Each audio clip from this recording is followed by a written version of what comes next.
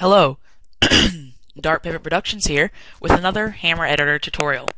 In this tutorial, I will be showing you how to use basic triggers to make a G-Man scene in a Half-Life 2 map. So, let's begin. I've made an example map with a window here,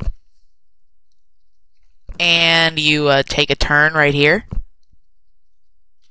And you're going to pop over here, and there's not going to be a G-Man, but there will be on this side. Once you come over here, if you come back, he still won't be here. So first, you're going to make your example map and put your little info player start entity. Now, we're going to add a G-Man. So, we're going to go to our entities tool, and over here, I'm going to change it to NPC G-Man.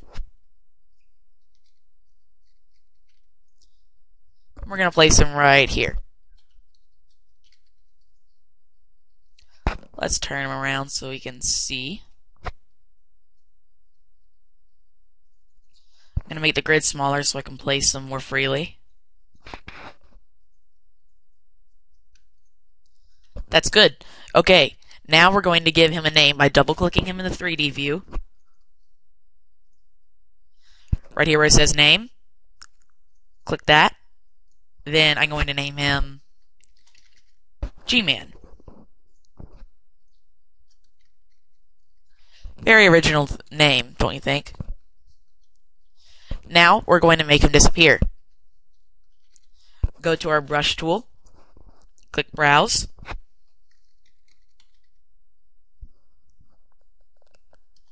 Type in trigger in the filter, not triggers. And then pick this trigger, texture. You don't have to use this one, but I recommend it so you know which is a trigger and which isn't. Now, I'm going to place the trigger about right there. Because when you come over here, see? You can't really see the G-Man when you walk into this trigger here. Press enter, and there you got your trigger. Sorry about that. Now we're going to get our selection tool and we're going to select the trigger and press Ctrl T. Now we're going to change this to a trigger once. Apply. There we go.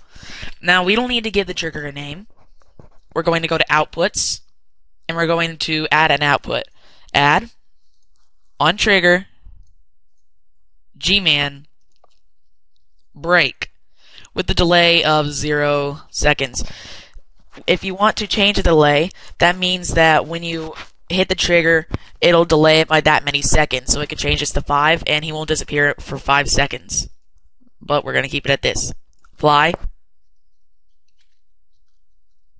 And we're done. That is it. Yes, that is seriously it. So, this is what your final product looks like.